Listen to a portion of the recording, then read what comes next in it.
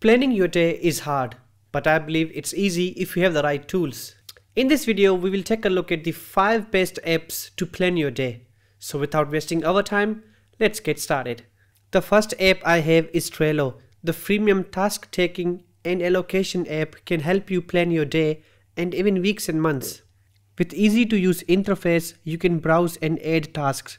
It comes with to-do, doing and done cards. You can add more if you want.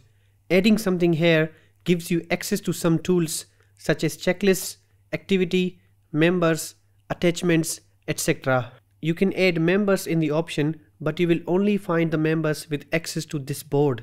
To add members to a board, go back and add members in the top right menu. And then you will find the members to add to a task. Anyway, the app reminds you of tasks as you go, and you can check each once it's finished.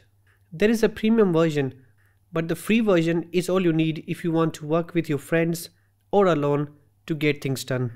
If you don't want something as advanced as Trello, then a simple note-taking app will do the job. Many devices come with a note-taking app.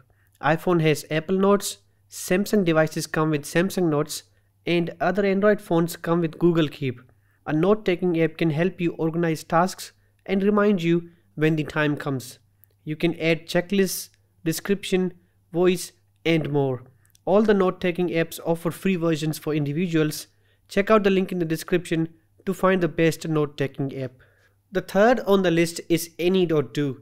The app is not as advanced as Trello, and it's not as simple as a note-taking app. The app is a task management tool, and it is focused on individuals. It comes with a nice interface with an Add New button. You find so many pre-made tasks to begin with. Just tap on either and add a description.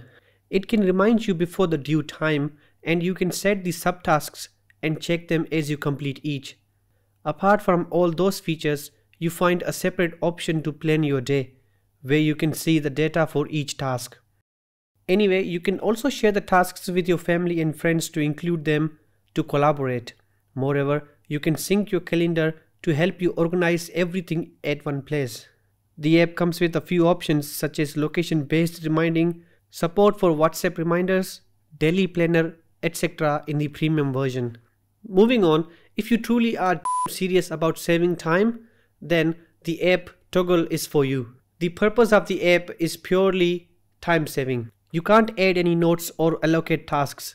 As you start working on something, you just put the description and then work on the project.